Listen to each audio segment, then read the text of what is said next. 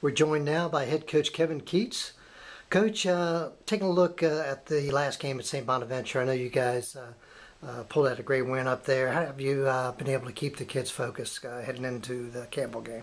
Well, obviously, Joe, what a great game that was. When you think about the highs and lows that were in that game, and certainly for us to come out on top on a good Atlantic 10 team on the road, I thought it was great.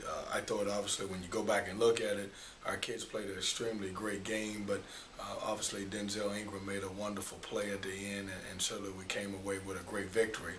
That being said, soon after we had to turn our attention to the game tomorrow against Campbell, which is a very good opponent that's out of the Big South.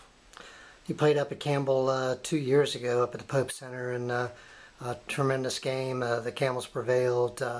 What do you know about this year's team, and what's your mindset going into the game in Bowie's Creek? Well, they got it. It seems like this year we're playing against everybody who has an elite guard, and when you talk about Clemens, he's a very good guard and averaging about 24 points a game. He makes him go. Does a little bit of everything for him. Can rebound the basketball at his size. Can shoot it from deep from three. Also, he's a very good passer. Get everybody involved. But they're a very good basketball team because they have a unique style.